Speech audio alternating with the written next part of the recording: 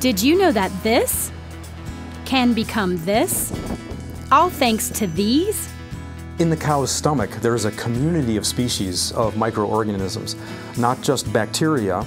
There are fungi and viruses and some other protozoa like amoeba and ciliates that all live together in the rumen of a cow, and they all work together to digest the plant materials that the cows eat and ultimately contributes to the production of methane gas. Why not take advantage of this power source? Well, there's roughly about 2,000 dairies, translates to about 1.8, 1.9 million dairy cows in California. And that many cows translates into a lot of cow patties. How many, you may ask? Good question. Probably about 100 pounds a day of wet manure. Every day, every cow. Talk about a renewable resource. With the help of microorganisms, this can easily become natural gas. And water is used to flush the manure into a collection facility. And from that collection facility, the solids are separated out of the manure water, and the effluent is then put into a digester. The gas is processed and created by bacteria for about maybe 30 to 40 days in a lagoon digester. An anaerobic digester is similar to what goes on with a cow, except it's in the absence of oxygen. And there are organisms that are anaerobes that are capable of living and metabolizing, surviving in environments without oxygen. And then out pops what is known as biogas. And biogas is methane, about 60%, give or take.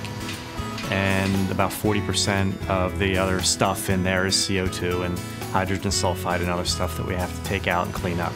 Some of it goes into pg&e's natural gas pipelines. Some the dairies use to supply energy for their day-to-day operations. And they're hoping to expand to 50 or more dairies in the next 2 years. UC Berkeley's Dan Kamen sees this as a good thing for existing dairies. The normal eating and pooping cycle of a cow produces a great deal of methane. And methane is a very powerful greenhouse gas. In fact, it's over 20 times more damaging per molecule than is carbon dioxide, CO2. So if what we do is we start to build out the infrastructure so that dairies around the country start capturing these materials and then making energy out of that, that's really all for the better. The same process can be used for other waste too. There's also food waste out there.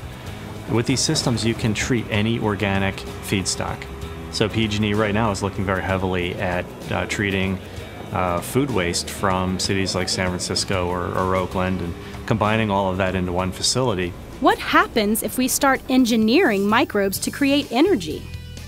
It's already begun in many research labs. Locally, scientists are using E. coli and bacteria from the guts of termites to figure out how they can create sustainable biofuels. A lot of what we need to do has been done by other organisms in the environment on a different scale. We can make use of that. And if you tailor those bacteria, they can make energy out of those waste biofuel materials, whether it's wood or the husk of a corn or ocean algae. All those things could be utilized to make a sustainable source of bioenergy. What's most exciting is the fact that it might work and that we really have the potential to resolve this problem of the shortage of fossil fuels.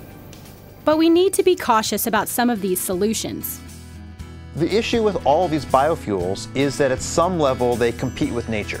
That if we're going to grow crops, that's land that could be feeding people, or we're doing it at the expense of cutting down forests or growing bacteria in the ocean. And so there's a tension, and as the population of the planet rises, the question is, how much land can we spare for nature? So these biofuels look attractive, but if I were to sort of place my bets, I would say there are other things that may be more attractive, knowing that in the end we're likely to have a mix of all of these.